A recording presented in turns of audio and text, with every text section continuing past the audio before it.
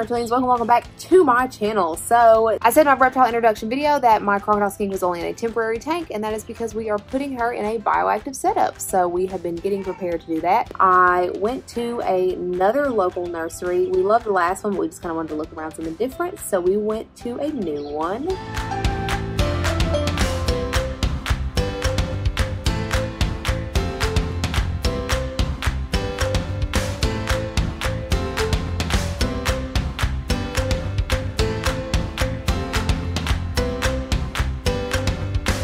But unfortunately, that nursery did not have small tropical plants like we were looking for. They more specialized in landscaping plants. So I actually went to Walmart and I was grabbing another bag of that organic soil. And I actually found some of the plants that I was looking for. One of them being an umbrella tree, which is super exciting to me because that's one of the things we're actually looking for. And I looked up the other two species. It looks like any kind of Draconia species of plants are okay for crested geckos. So they should be okay for the Crocodile Skink. So right now I am outside sitting on my patio because since these plants are from Walmart, I don't know what was used on them. So we are going to take them out, clean them really good, repot them in some of the organic potting soil, and we're going to let them sit for a while. And then we will plant them in the tank, and we're probably going to end up leaving the tank set up for a little while before we actually put the Crocodile Skink into it. Make sure everything roots and everything. I know that a lot of people do that with all tanks. I never do it for the crested gecko and gargle gecko because they don't really climb on the plants that I put in there, but she is going to be on the ground, so we want to make sure that everything is rooted nicely into the ground and that she's not going to pull any of the plants up and kill them. And while it looks like the Draconia species are all safe for crested geckos, I don't actually know how they're going to do in a wet environment, but these plants were super cheap because they came from Walmart, so we're going to try them out.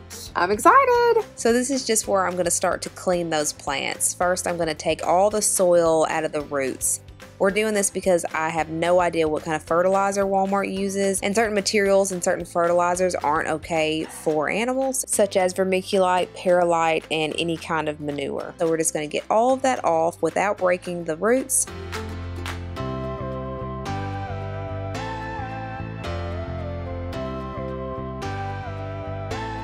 And then we're just going to start to rinse everything off. And I'm just doing this outside with the water hose because it is a lot less messy to do it this way. And also the stream of water is much more powerful than that of a faucet, and it really cleans the roots. I'm also making sure to spray the leaves down really good during all of this as well. Look how clean that plant is. Now I'm just taking some of the same soil that I'll be using in Circe's tank and putting it into these little pots. We're doing this because we're not planting the plants yet, and this is also going to be a way to kind of quarantine these plants to make sure that all the pesticides and everything get off of them, and also to make sure there's no little critters living in there.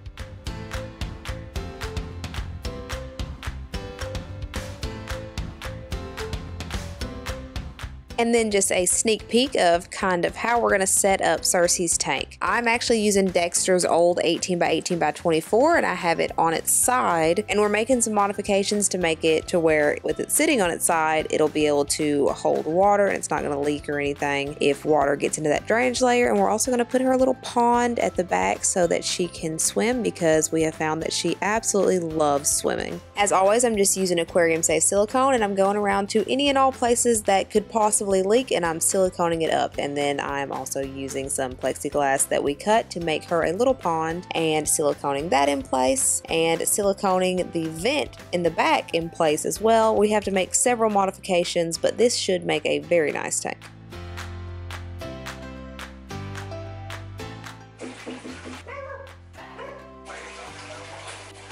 If you follow me on Twitter, I actually posted about this when it happened. A drunk driver actually plowed through our mailbox, and that was our neighbor coming over to tell us what had happened. We were just really lucky that no houses were damaged.